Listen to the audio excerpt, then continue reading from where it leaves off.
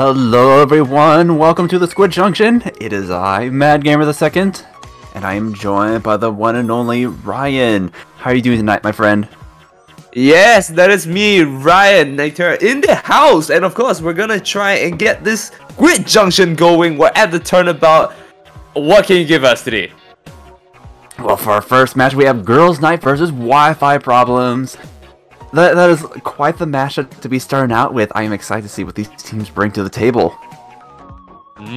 That's right. So today with Girls Night and Wi-Fi Problems, they've already got into their match, and this is going to be our map choices for today. We have flat zones, tower control into clan blitz. The maps are all on the screen right now, so feel free to speculate a little bit. But as for our players who is not on the screen, let me give you a rundown of the teams and who is playing. For Girls Night, we have Rose, Star, Sylphie, and Fluffy. And on the other side of the spectrum here on Wi-Fi Problems, we have WP Wi-Fi, Sherbert, Mudkip, Piniki, and Cole. So, who's going to be coming on the roster is anyone's guess. Well, you never can let any Wi-Fi Problems ruin a good girls' night out, but you know what? We'll have to see if that holds true. Zone's Flounder, though, that is one of the most, I think, more controversial map mode combinations. You certainly see a lot of unique comps coming out for it. This is funny though, because I think just about, let me see, this is like 9 hours ago, this map was on rotation on Anarchy, and I was playing it. Oh god, it was terrible! I hope you guys are gonna have fun with this though. It's gonna be quite chaotic coming in, and I don't know about you, but I am hoping to see the Splatana make its way out again, especially with the Zipcaster burst bomb setup. It's gonna be a very chaotic way to go in and do damage. So, what do you got for us though, Matt?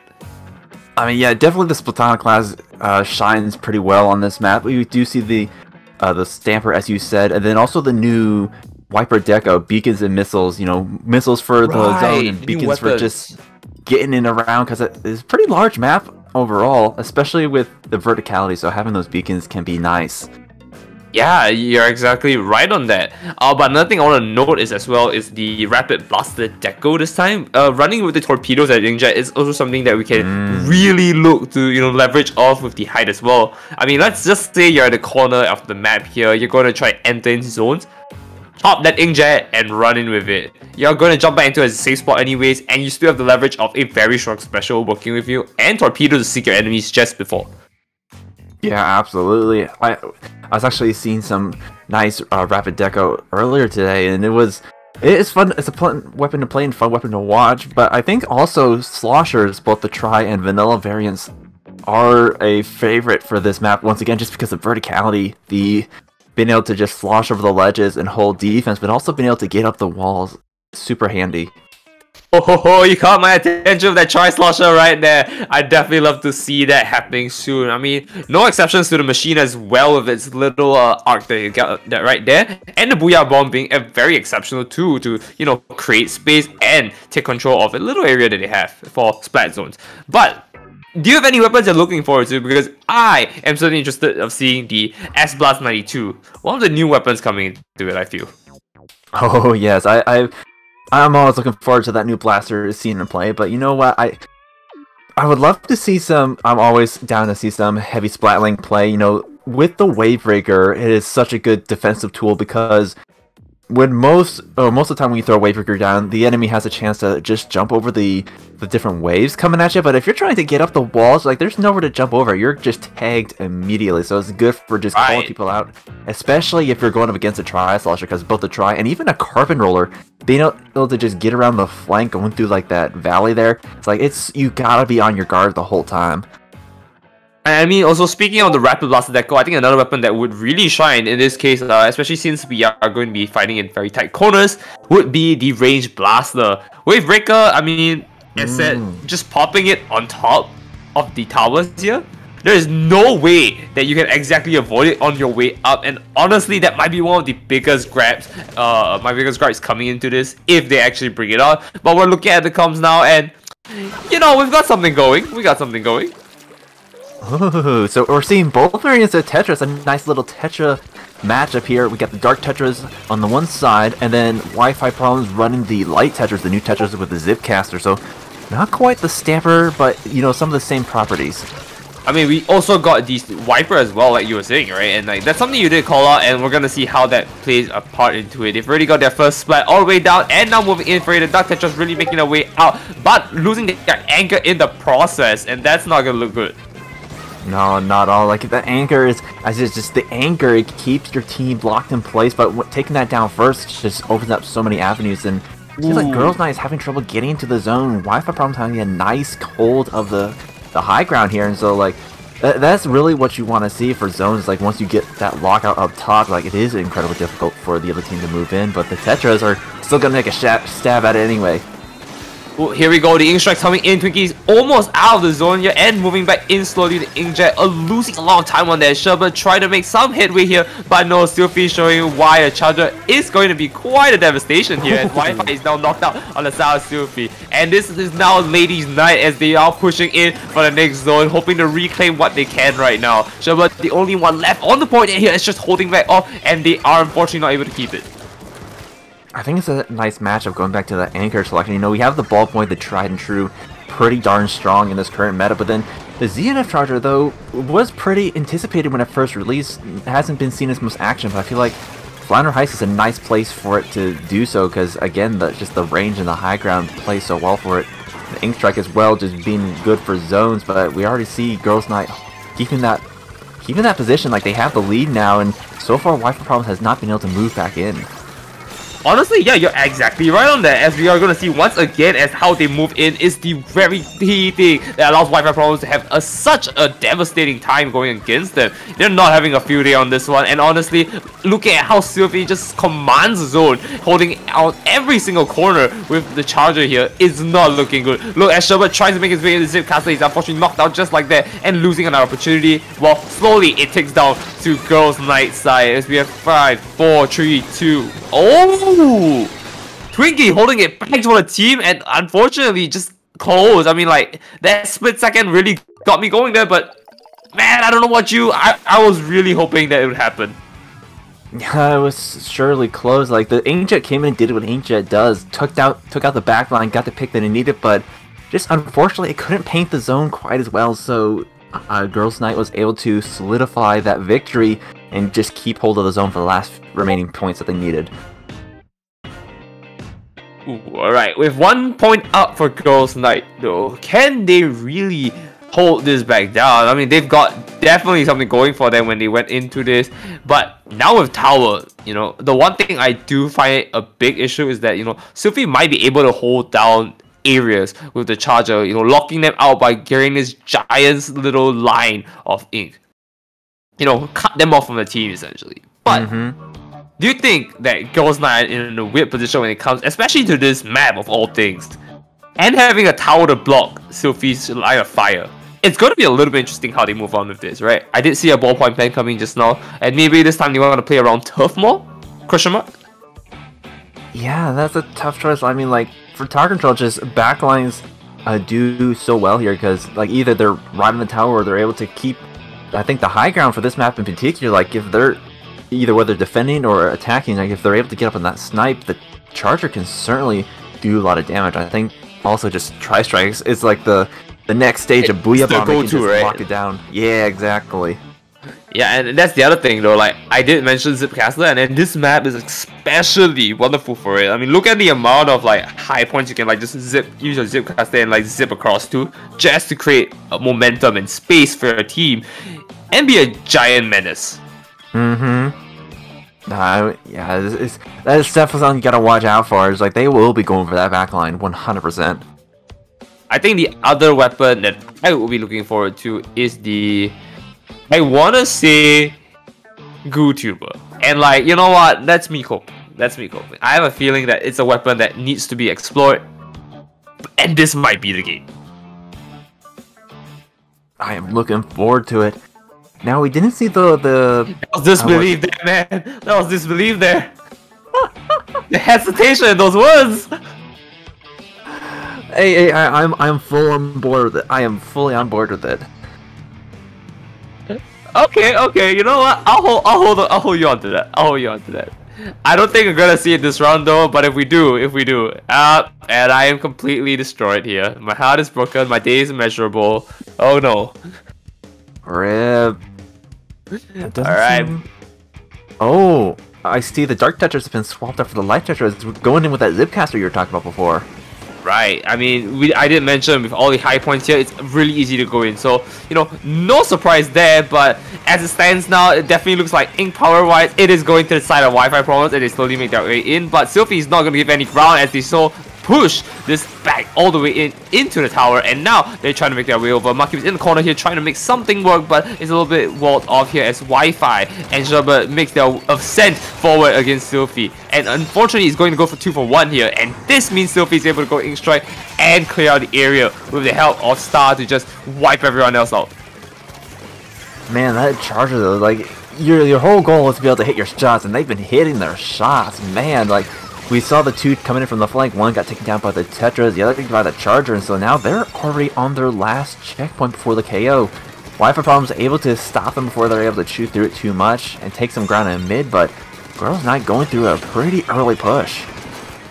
Oh, that's beautifully done by Sherbert, just zipping back and forth with the Tetras here, and this makes such an amazing fight coming in. He knows the space, knows that he cannot just randomly approach it, and bit by bit, they're able to make an inch forward. Returning favor back to the center, Wi-Fi Problems is now going to have to make a lot of problems for the side of Girls Night if they want to make any hit space with that 33-point lead.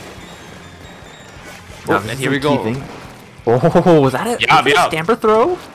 Yeah, the Stamper was just popped and thrown immediately. I'm not really sure why, but you know what? Good on them. They're able to hold their point and their ground down here and allow their team to regroup moving in. Unfortunately, being locked out just like that is not where you want to be, as now all they need to do is sit on that point here and push the tower. And this is it, and Wi-Fi goes down once again, and we do see an issue with that. They're losing members bit by bit, straggling forth. Twinkie is now going to go down and Star. No! Star is just going back and forth. The Zipcaster running away. ASAP not giving them any hitways to move, and Star returns to the fight, finding Wi-Fi, but not any mark, going down for the count. Oh, that was just the distraction they needed. They are slowly inching way back towards that checkpoint, but they do lose their NZAP in the process, so currently at a disadvantage here. Oh, and then the Charger going down, that's going to spell the end of that push, but at least Wi-Fi was still 2 members down, so like they don't really have a good chance of getting that solid push, and the Tetra's just coming right back. Like, they don't even have backup. They're just going straight in, keeping this push alive. Alright, and they definitely make it hard here. Star again on that Zipcaster, going Spider-Man. Spider-Man does whatever a Zipcaster can. And of course, now it's moved in bit by bit. They're able to just make their way out. They take the tower down to 24 this time. And now Wi-Fi Problem has more than just Wi-Fi problems. They have an issue with how many points they have to just go back and forth with them. And this is not looking good for, of course, Wi-Fi Problems. As look, the turf control here looking in favor of Wi-Fi Problems, but I don't see a headway, a way they can go in. The Wiper is now holding on to the special, waiting for opportunity to go in, as Kuniki is going with the inkjet, trying to grab something, but again, nothing is going down. They're able to buy time, but that's not what they need. They need to get splats here in order to push forward even more. As they lose another member of the team, it looks very dangerous just going alone. Tower is lost. Sherbet's trying to go in and find his mark here, and he does with Star going in out for the count, and now he's able to just push him bit by bit, which is great. But Inkstrike just holding him back, not giving him anything. Sherbet, do your thing. Zip, zip. He's going across the Spider-Verse, so to speak, and now we're gonna see how he's gonna pick off one at a time, as the whole team is now back in favor. I don't know what to tell you, but it's looking like an uphill battle from here on out. Charge is doing so much work to get this push going. Like, they are keeping Girls Night down to 2 members. Like, they're able to take down the opposing Tetris, and that's just huge. That is huge right there. That is huge indeed. That's just pushing it non-stop. Wi-Fi is just taking a field trip right here, and with the 10 missiles as well, not getting any space to move, and Inkstrike to couple them, that kind of just cleans it out. There's no problem here other than the Wi-Fi, as they're able to steam the rest of the way through into a knockout. I think that was the key right there. It's like the Sherbert was able to get in and start doing wreak some havoc as the opposing Tetras were, and just shutting down the other Tetras was what allowed them to really get that push going, because between the ends up and Tetra combos, like, just sheer aggression the whole time.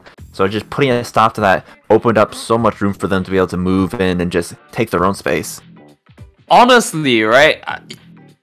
Wi-Fi Problems took a page out of Star's book. Right? They saw Star from Girls Night going with the Zipcaster, and they're like, gonna do what you're doing. It seems to work. And immediately as they do that, we do see a complete switch in how they were able to approach the fights and how they were able to take people out just left and right, just like that. There was no way they can really contest to that once they knew the strategy. But Clan Blitz now is the mode where it really comes down to an entire team, teamwork, so to speak, right? And I want to see whether they can pull it off, because this time there's no fancy tricks on this map, I would like to say. Yeah, there is zipcaster opportunities, but like really you don't have a lot of space here. I think it's much better to run something along the lines of a Booyah Bomb compared to Ink Strike and a Crab as well to just create space. So yeah, it's going to really come down to it, right? What do you think? I was gonna say, like, with Girls Night taking the opening lead in that last game, they had double Ink Strike. So with the Charger and then the Neo Splash, they potentially could have just held on if they played a solid defense, but it was the fact that their Tetras and their ends up went down to the other Tetras that they couldn't maintain that lead or just maintain that defense. And so going into Clan Blitz, like, that strategy doesn't really work as well. I think, as you said, they need like a Booyah Bomb or maybe even Inkjet rather than the Tri-Strike. So I feel like if Wi-Fi Problems were able to beat them at tower control, they certainly have a good advantage going into this next one, running that ballpoint and Tetra duo. Right. You are mentioning the ballpoint, and that's, I think, something I totally lack. I mean, wow, right. Ballpoint creating so much space as well with the range is going to give them a very good shot at moving in with Clan Blitz. They wouldn't exactly need the Crab to, push their turf control up a notch here.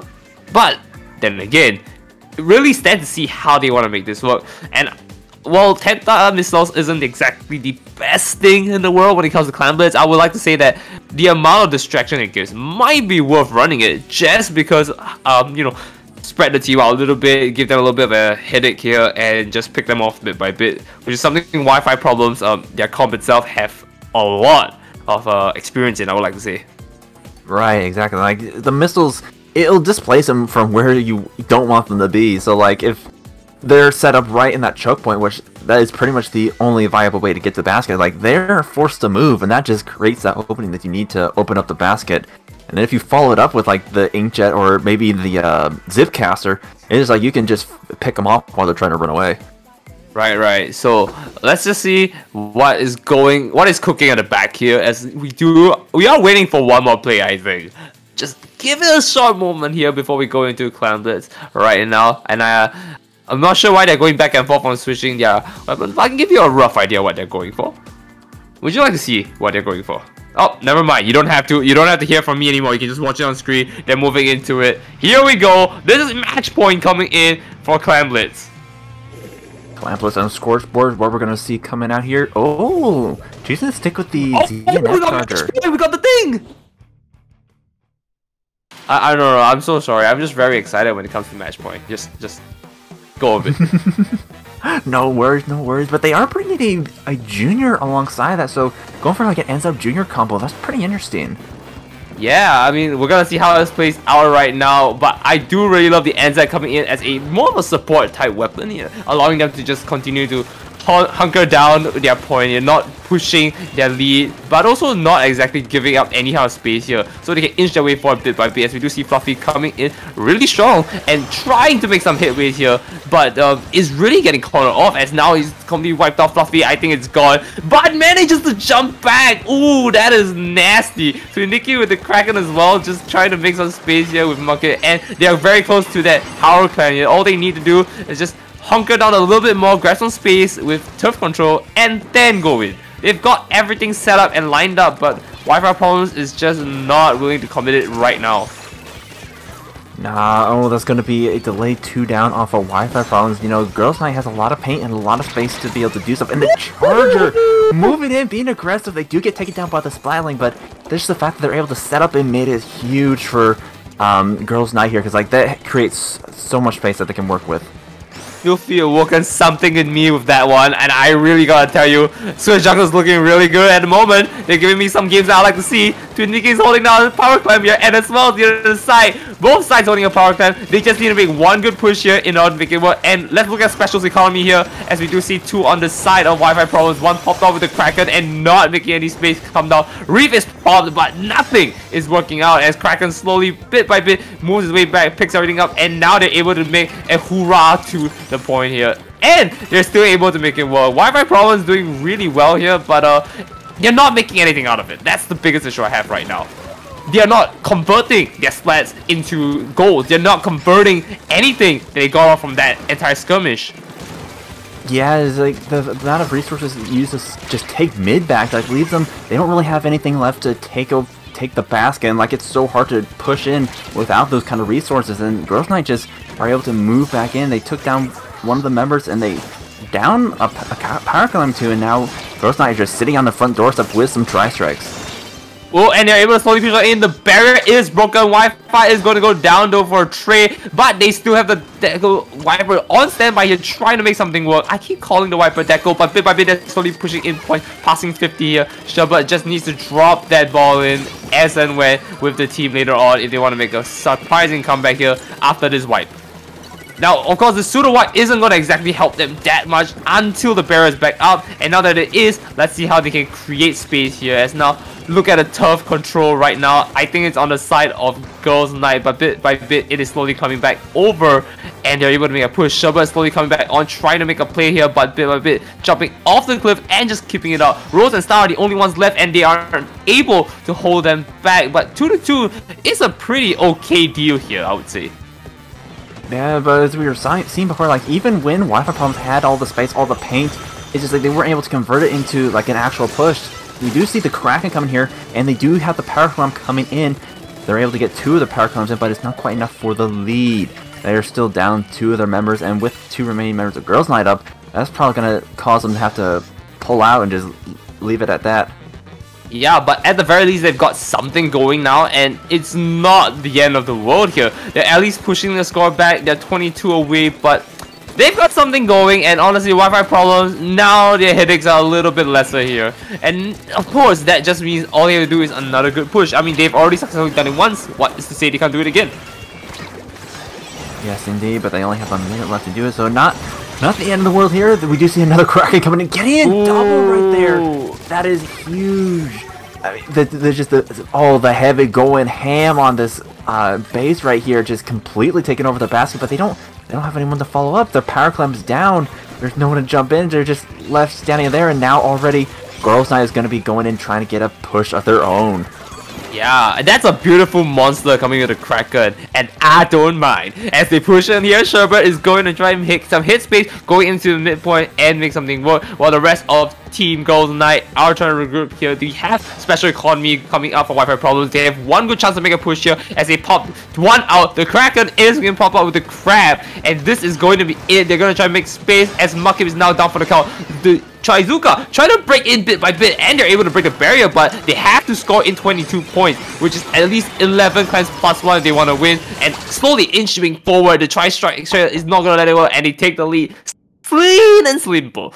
Slean and simple. You know what? Slean and simple. I said it. I'm not going to regret what I said.